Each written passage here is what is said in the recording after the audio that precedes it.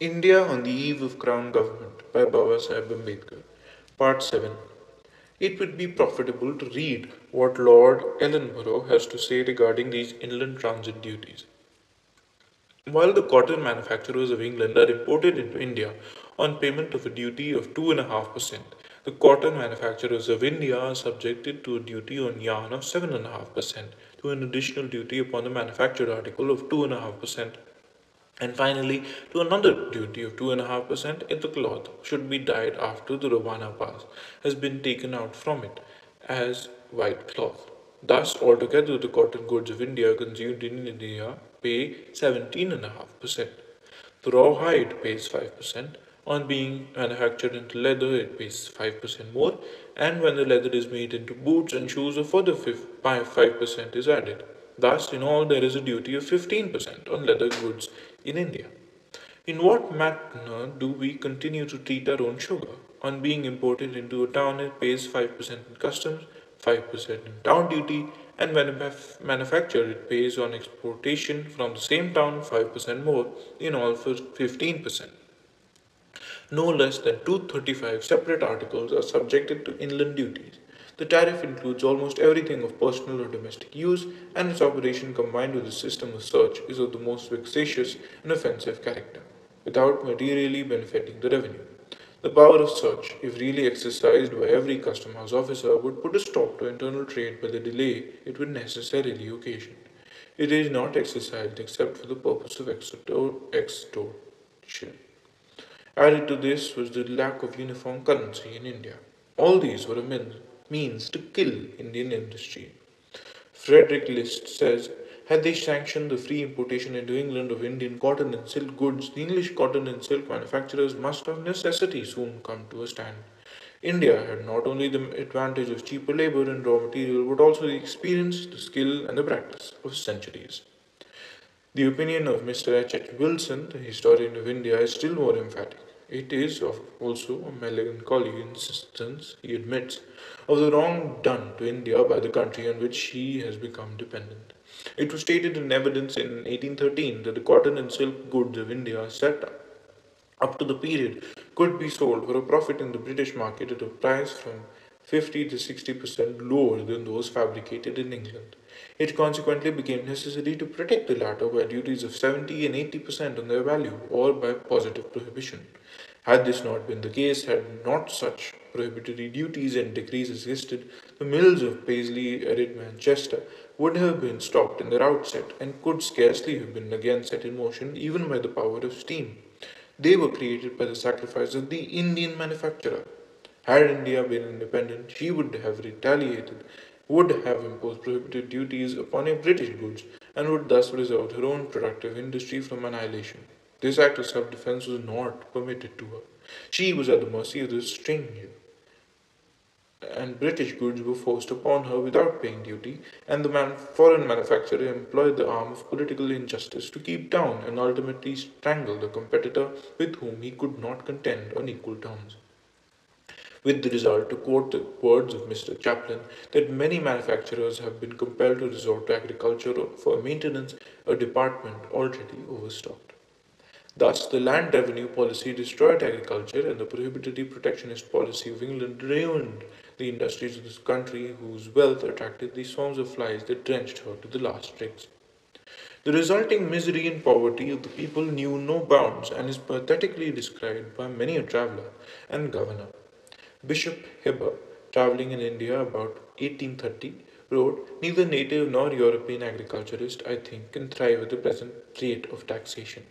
Half the gross produce of the soil is demanded by the government, and this, which is nearly the average rate wherever there is not a permanent settlement, is sadly too much to leave an adequate provision for the present, even with the usual frugal habits of the Indians and the very inartificial and cheap manner in which they cultivate the land.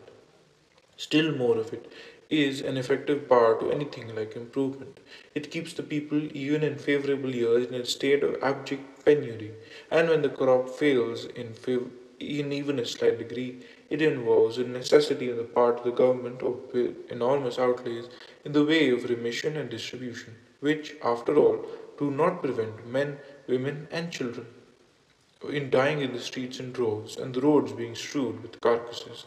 In Bengal, where independent of its exuberant fertility, there is a permanent assessment, famine is unknown. In Hindustan, that is the northern part of India, on the other hand, I found a general feeling among the king's officers, and I myself was led from some circumstances to agree with them, that the peasantry in the company's provinces are, on the whole, worse off, poorer, and more dispirited than the subjects of the native princes. And here, in Madras, where the soil is generally speaking poor, the difference is said to be still more marked. The fact is, no native land and no native prince demands the rent, which we do. And making every allowance for the superior regularity of our system, etc., I met with few men who will not in confidence own their belief that the people are overtaxed and that the country is in a gradual state of impoverishment. The collectors do not like to make this avowal official. Indeed, now and then a very able collector succeeds in lowering the rate to the people, while by diligence he increases it to the estate. But in general, all gloomy pictures are avoided by them reflecting on themselves and drawing on them censure from the secretaries at Madras or Calcutta, while these, in their turn, plead the earnestness with which their directors at home press for more money. Speaking of trade and industry, he says the trade of Surat is now of very trifling consequence, consisting of little but raw cotton, which is shipped in boats from Bombay. All the manufactured goods of the country are undersold by the British. A dismal decay has consequently taken place in the circumstances of the native merchants. Regarding the decay of Dhaka, the same authority says its trade is reduced to the 60th part of what it was, and all its splendid buildings, the factories and the churches of the French, Dutch, and Portuguese nations are all into ruin and overgrown with jungle. To ameliorate their misery, natives petitioned Parliament saying that every encouragement is held out to the exportation of England to India on the growth and foreign produce, as well as English industry, while many thousands of the natives of India who a short time ago derived livelihood from the growth of cotton and the manufacture of cotton goods are without bread in consequence of the facilities afforded to the produce of America and the manufacturing industry of England. But the appeal was made in vain, and the interest of England always remained at the forefront in the eyes of those that were called upon to rule the destinies of India. Though, as Bishop Heber rightly says, that the officers of the company avoid all gloomy pictures of the misery of the people, there are others who, marked by the independence of opinions, are quite as explicit as are emphatic on this point.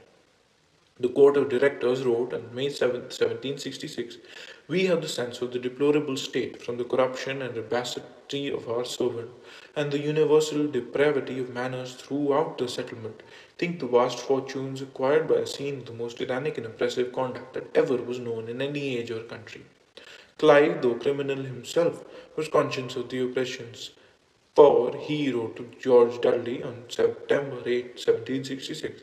But retrospection into actions which have been buried in oblivion for so many years, which, if inquired into, may produce discoveries which cannot bear the light, but may bring disgrace upon the nation, and at the same time blast the reputation of a good family."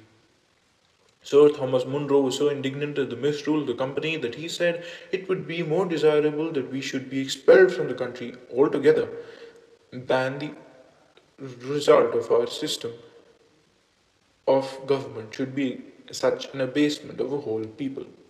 Mr. Martin, in his Eastern India, 1838, says the annual drain of 3 million on British India has amounted in 30 years at 12%, the usual Indian rate, compound interest, to the enormous sum of 723,900,000 sterling. So constant in accumulating a drain, even in England, would soon impoverish her. How severe then must be its effects on India, where the wage of labour is from 2 pence to 3 pence a day? Were the 100 millions of British subjects in India converted into a consuming population, what a market would be present if British capital, skill, and industry?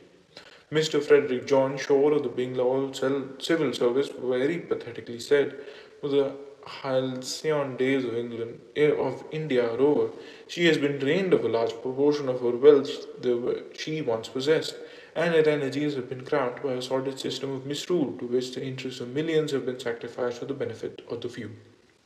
The gradual impoverishment of the people and the country under the mode of rule established by the English government has the grinding extortion of the English government has affected the impoverishment of the country and people to an extent almost unparalleled. The fundamental principle of the English has been to make the whole Indian nation subservient in every possible way to the interest and benefit of themselves. Had the welfare of the people been our object, a very different course would have been adopted, and a very different result would have been followed. But such was not to be the case. Nay, it would have been unnatural had it been otherwise, for Mill says the government of a people by itself has a meaning and a reality. For such a thing as government of one people by other does not exist and cannot exist. One people may keep another for its own use, a place to make money in a human cattle farm to be worked for the profit of its own inhabitants. The administration of the East India Company was a prototype of the Roman provincial administration under the Roman Empire. However, local liberties were conserved. Monison says the Roman provincial constitution in substance only concentrated military power in the hands of the Roman governor, while administration and jurisdiction were, or at any rate were intended to be retained by the communities, so that as much of the old political independence as well was at the capable of life might be preserved in the form of communal freedom. But the British suppressed everything. And just as Mr. Ferrero insists on our abandoning one of the most widespread misconceptions which teaches that Rome administered her provinces in broad-minded spirit, consulting the general interest and adopting wide and benefit principles of the government for the good of subjects, so must we guard against any complacent view of the administration of the East India Company, so current among historians who labor hard to show that with the interval of 1700 years, human nature had gradually advanced in moral standard. Short may have been our discussion of the future situation before the East India Company. It is quite sufficient to show that the supplanters, the Mughals, and the Marathas were persons with no better moral fiber than the economic condition of India under the so-called native despots and brigands was better than what was under the rule of those who boasted as being of a superior culture. It is with industries ruined, agriculture overstocked and overtaxed, with productivity too low to bear high taxes, with very few revenues and display of native capacities, the people of India passed from the rule of the company to the rule of the crown. The end.